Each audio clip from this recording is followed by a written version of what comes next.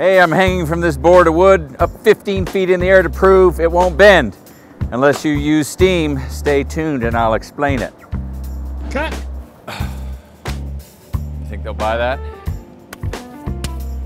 Suckers.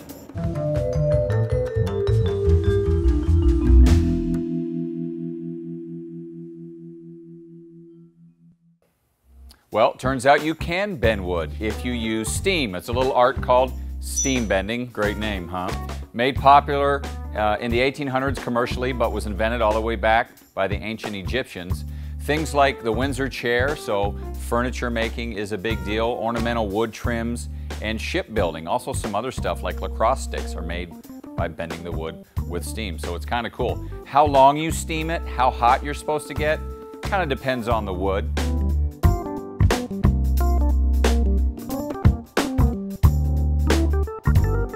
But the concept is simple. It's basically you need a container. So you see some of these images, lots of different ways to make what's called a steam box.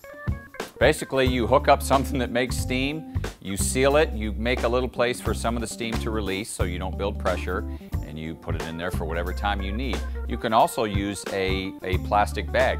Now, one of the most popular uses for steam building is in the shipbuilding, especially ships that are made by hand.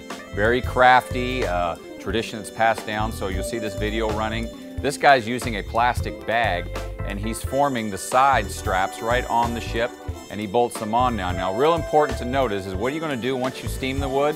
Well, you've got to form it into shape, so you need a form or a jig. You see some of these pictures of these people bending wood. Amazing what you can do with that much temperature. It makes the wood pliable. So who knew? I didn't, but now I do, and now you know. So I hope you join me next Friday. I'll have something else that hopefully you don't know about, something to enlighten you with here on Steam Culture. Join me on social media because we're everywhere. I hope you have a great weekend.